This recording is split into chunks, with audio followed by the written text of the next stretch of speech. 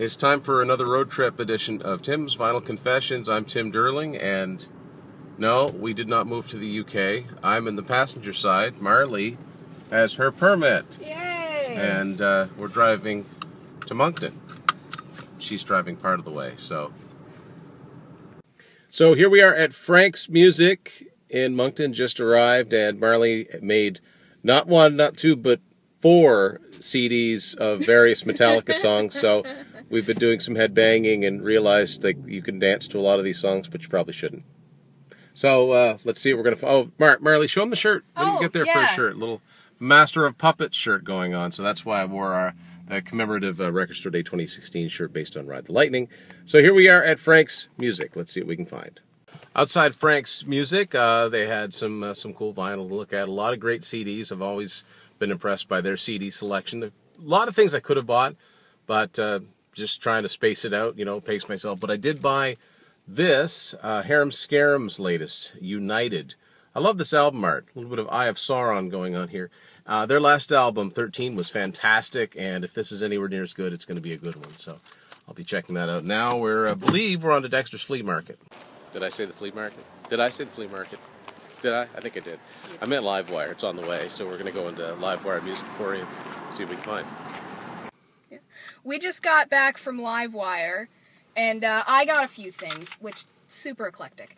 I got the Rocky Horror Picture Show soundtrack, and I also got Simon and Garfunkel's Greatest Hits.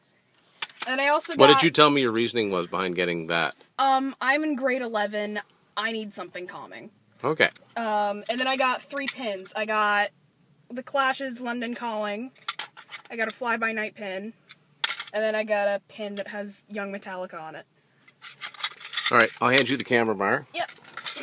Got to Livewire. That's the best haul I've had there in a long time. Somebody had just unloaded a collection. So, as always, the more you buy, the more of a deal you get. I'll show you the non-vinyl stuff that I got first. I got Van Halen Video Hits DVD, which has Far From all other videos on it, but if I spent a certain amount, I got some off, so it was worth it for me to do a little extra digging, so I got that. Yes, Keys to Ascension. Now this is from '96. Most of it, I think, is live, but some of it is new studio tracks, so I'm kind of getting into Yes now. And I don't think this is one that you see all the time. It's on CMC Records, which doesn't even exist anymore. And not a rare CD. I'll definitely have to replace the case on it because it's got some sort of stain on it. But the Fleetwood Mac, their 1975 album, not the first one by any stretch. This isn't a remaster. It's just an old Columbia House version. And vinyl, a lot of vinyl. Yes, Drama. This is from 1980. Now, I've heard this album before, and I really like it. This is the one that John Anderson is not on, or the first one he wasn't on. Trevor Horn was on this one. This has Tempest Fugit and a few other songs. Machine Messiah, Doesn't Really Happen. This is actually a fairly heavy album for Yes, so I really, really like it. I bought a couple albums that I've already had, like this April Wine Live, that this is in so much better shape than the one that I've had before. Like the one I've got before has got like tape on the bottom of it. I didn't actually look at the record. Now, the record doesn't have a sleeve, but that's okay, because I can use the sleeve from my other one, but this record cover itself is in much better shape.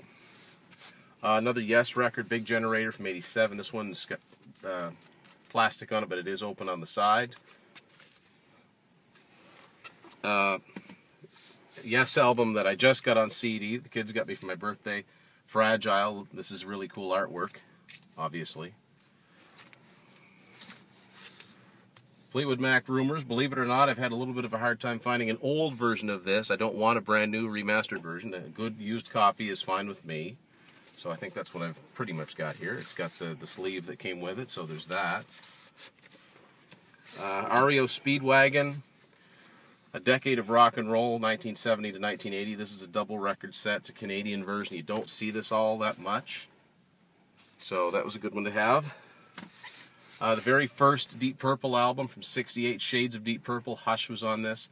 It's a Canadian I believe it's a Canadian version. It's on Polydor. In the States, it was on a different label.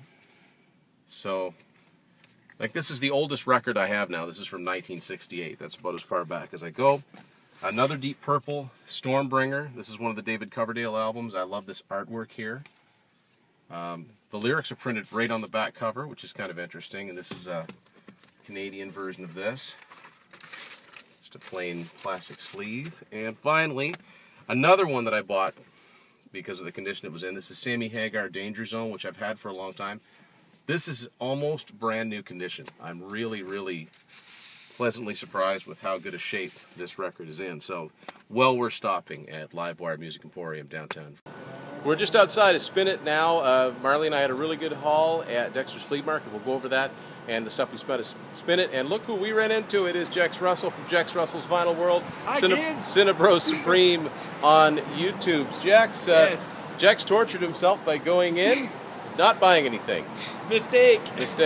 No money. When you have no money and you go to Spin It, it's a tease. It's a tease. But anyway, it's good to catch up with him. The vinyl community meeting up. And I think Marley and I are going to go get something to eat at this point. So, yeah. So, as promised, we're going to do a recap. We'll start with the stuff at Dexter's Flea Market. So, Marley, take it away. Okay. At Dexter's Flea Market, I got Nirvana Unplugged in New York. I got Smashing Pumpkins' Greatest Hits. I'll save the jokes for last. I got REM, Automatic for the People. I got Depeche Mode's Violator. You're going to need a spare case for that one. Yeah. And then non-music related, I got Stephen King's It. Not the new one. Not the new one. But I wanted to watch this one before I watched the new one. And then, as my friend loves George Michael, like with a burning passion, so I got her Wham! Jitterbug. Make It Big. Yep. And then they were on 3 for $10, so I got my brother Smash Mouth. What's it called? Astro Lounge, the one that's got All-Star on it. Okay. All right. I'll switch this over. So, yeah, got some stuff, some cool stuff at Dexter's Flea Market. We'll go over it. Bad Company Rough Diamonds. This is from '82. This is the U.S. edition. This is a cool die-cut cover, which means that it changes depending on which way you put the sleeve in. It's a cardboard sleeve.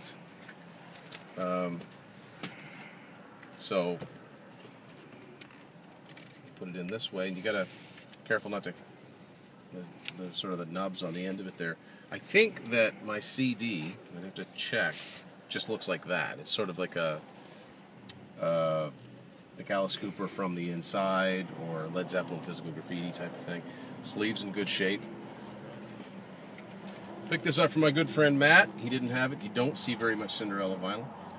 Canadian version of Long Cold Winter. This is an original copy on polygram, and it looks to be in pretty good shape. We'll see what the record itself looks like. It's got the original sleeve, all the lyrics, and the record itself looks in really good shape. I picked this one up, Alice Cooper, Pretties for You. This is his first album, and you don't see either of his first two albums that much. So this is a version on Straight Records, but it's also on Warner Brothers, and so this would be from 1969, although there's no year on it. It's pretty old. It says manufactured and distributed by Kinney Music of Canada. It doesn't even say distributed by Warner Brothers. The sleeve itself, that's a typical Warner Brothers sleeve with the Burbank look on it. Vinyl's not in bad shape. That's very rare. And I got, like I've said many times, it's getting harder to find original versions of things. Motley Crue, Girls, Girls, Girls. Now this recently came out in the 30th anniversary edition, but this is an original Canadian version on Elektra Records. So glad to get that. And a couple of tapes to fill out the order. Todd, you're going to like these. Max Webster, their first one on cassette. That's such a strange, strange album cover. Anthem Records and Diamonds, Diamonds. This is a slightly older cassette. So yeah, good run at Dexter's Flea Market. And now that we're at outside Spin It, I got a few things at Spin It. Heart, Bad Animals from 1987 on Capitol Records. Bryan Adams' Reckless, believe it or not, been looking for a used copy of this. Not a new one. Used is fine. And some cassettes. Tried to message Will. If he doesn't want this, I'll keep it. Copy of Kiss Unplugged, sealed cassette. And 2 more to add to my April wine collection. I was so pleased to find these ones. Really old version of First Glance, a Canadian version on Aquarius Records. Guessing that's an original issue. And Forever for Now, not an original, but still a very old issue of that. So very happy with today's Hall of Things. And now, Marley, Okay. you got something that looks like my shirt. Haha. I only got 2 things, but I got Metallica's Ride the Lightning. No, yeah, Ride the Lightning on vinyl here. And I also got So What, which it's like It's a Metallica book. Metallica book. Yeah. So yeah, now it's time to eat. Yes.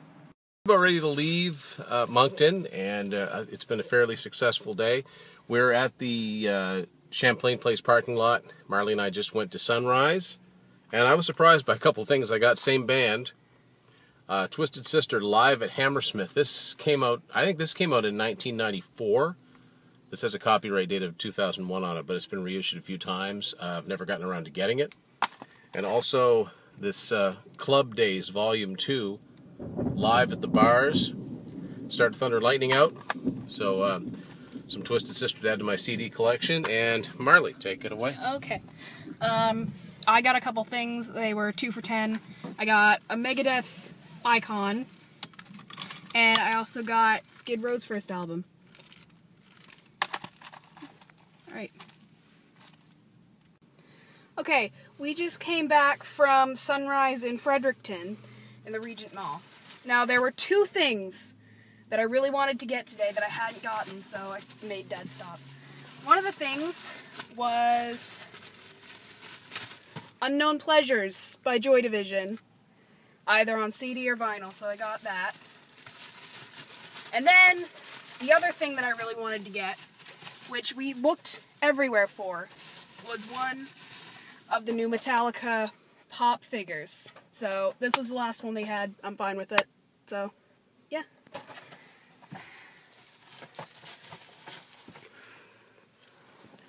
And if I had to come in, I thought I'd get something. I saw it 2 or 3 times, and I thought I'd pick it up. It is the deluxe version of Def Leppard's Hysteria, the 30th anniversary edition on CD. And this version has, it's 3 discs, so disc 1 is the album itself. Discs 2 and 3 are for the first time just this simple audio version of Live in the Round in Your Face, which was their concert video they put out in 1989 from the Hysteria tour. Wish they'd have put it out as a standalone, so it would be a different release, but they didn't. This is the closest I'm going to find to that. And because it was only $5.99, I picked this compilation up, Classic Yes. It was originally released in 1981. Yeah, so very, very successful haul. We'll do a